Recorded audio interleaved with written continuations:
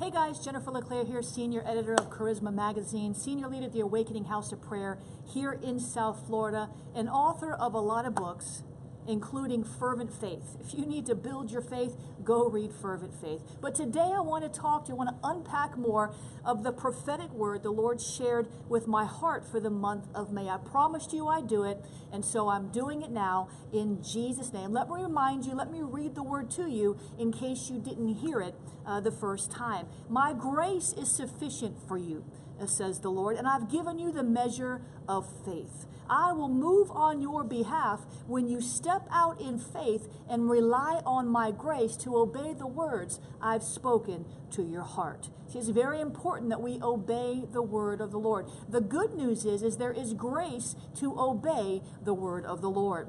The Lord says, I will make impossible things possible. He says, I will show you ways over, around, and through things that have held you back in past seasons. He says, I will make a way for you as you release faith-filled words and appropriate my grace that dwells on the inside of you. My grace offers you supernatural favor. My grace offers you supernatural power. My grace, says the Lord, offers you whatever you need in the moment. See, that's good news. It's good news to know the Spirit of grace lives on the inside of you. And whatever you need in the moment, He's going to do it for you if it's according to His will. And it's always His will to heal you. It's always His will to strengthen you. It's always His will to speak to your heart a word in due season.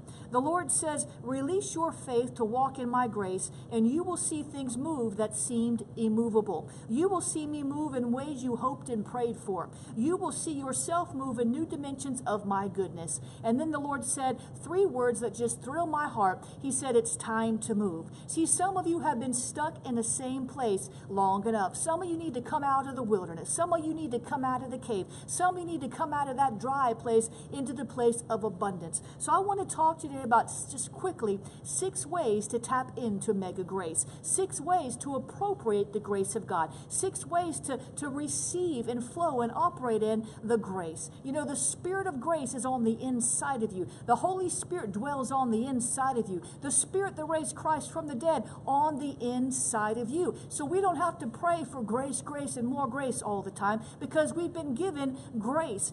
Grace has enveloped us. Grace dwells on the inside of us. So what do we do then? How do we tap into that grace? I'm going to give you 6 ways here in Jesus' name. Hallelujah. Share this with your friends after you watch it, because it's going to bless them. The first thing is walking in humility.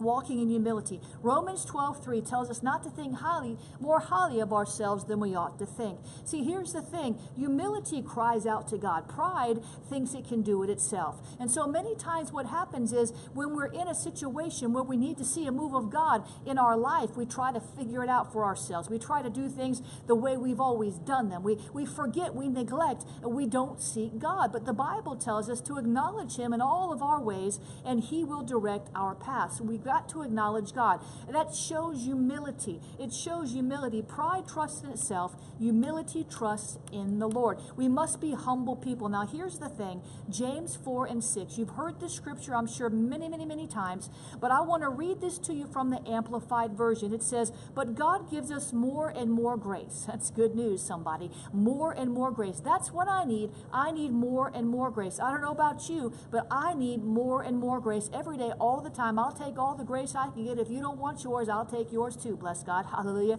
I don't think that's the way it works. But the point is, God gives us more and more grace. And the Bible here says, power of the Holy Spirit to meet this evil tendency in others fully. And this is why he says, God sets Himself against the proud and haughty, but gives grace continually to the lowly, to those who are humble enough to receive it. So we must position our hearts to receive the power of God, to receive a new infilling of the Spirit of grace. We must be willing to ask for it. That brings me to the second point. We've got to ask for God's grace. That is a sign, that is a show of humility. Hebrews 4:16 says, let us then come with confidence confidence, or another version says boldly. We're to approach the throne of grace boldly. See, it's a throne of grace, praise God. It's not a throne of condemnation. It's not a throne of shame. It's not a throne of guilt. God's not going to give you a hard time for approaching his throne of grace. We're to come boldly to the throne of grace to find mercy, to obtain help, to obtain grace in a time of need.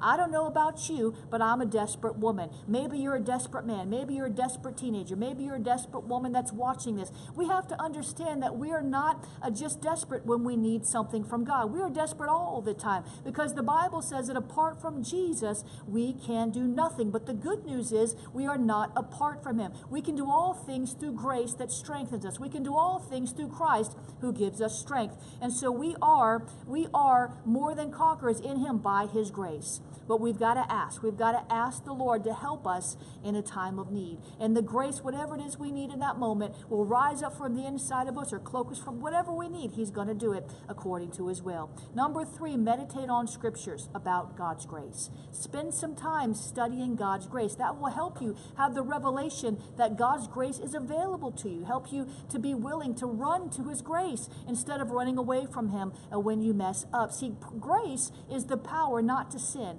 Grace is not the license to sin. Grace is the power to sin. We don't want to get caught up in that hyper grace mess. We don't want to get caught up in that deception. We want to understand that grace enables us not to sin. Well, we've got to meditate on grace scriptures. Now, here's one I like to do. I like to turn the scripture into a confession in the first person. Let me give you an example.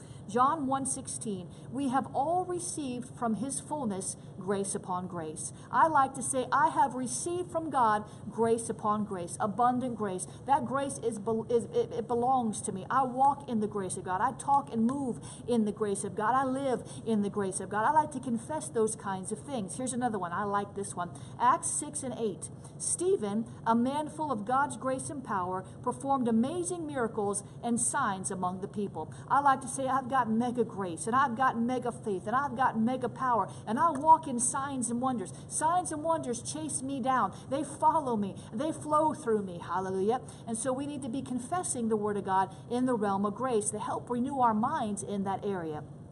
And number 4, we need to thank, worship, and praise God for his grace. Thank, worship, and praise God for his grace. I said thank, worship, and praise God for his grace. Sometimes if you just say thank you, Holy Spirit, you are the Spirit of grace. I thank you that you dwell on the inside of me, that you're empowering me even now just to keep my mouth shut. You're empowering me even now to lay hands on the sick and see them recover. You have empowered me. I thank you, God, for bringing peace to my soul. Just acknowledging him many times will bring that peace. It will bring that joy. It will bring that word, that piece of wisdom that you need. It'll just bring it in Jesus' name. And so we want to just worship. And you know, the Bible says in Psalm 22:3 that God inhabits, he dwells in the praises of his people. In other words, you know, when we praise him, when we worship him, we create a climate that attracts his presence, that causes his presence to manifest in a tangible way. That's why sometimes when you go to big worship concerts, you know, you begin to feel like, wow, the presence of God is so strong. You know, it might not feel sometimes as strong to you in your own house, in your own private closet, or maybe it does. That's awesome. But many times when you get in that corporate setting where everyone's going after God, you just feel a tangible presence because he inhabits the praises of his people. So praise God, worship God, thank God for his grace, and you'll see more of it in your life.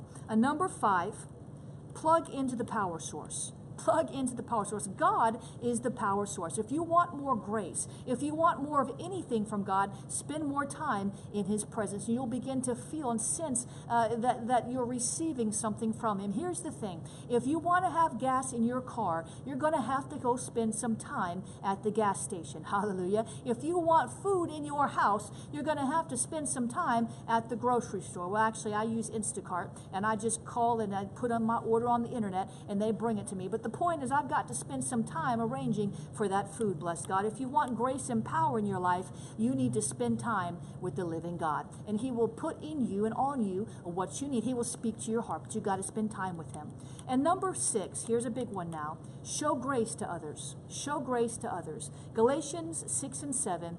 We know the Bible says that God is not mocked. For whatever a man sows, that's what he's going to reap. So if you need grace in your life, sow grace. If you need money, sow money. If you want more friends, show yourself friendly. If you need mercy, sow mercy. If you need love, sow love. I want to tell you, whatever you need, you've got to give it away. You've got to sow it so you can see a greater harvest on your life. So when I'm going through a trial, you know, when I need something, I ask for grace, I begin to sow grace. I begin to show grace to other people. I want to let them see the grace of God toward them through me, that I might be able to receive more grace. But you can't give away something that you do not have. You just can't give it away. That's why you've got to learn to receive the grace of God. You've got to learn to receive the grace of God. I want to remind you that we are launching a new move of God by the grace of God. This is Mega Grace. Mega faith equals a mega movement. The word of the month is mega. The prophetic word of the month is mega. And we're going to be launching a move of God on Pentecost Sunday.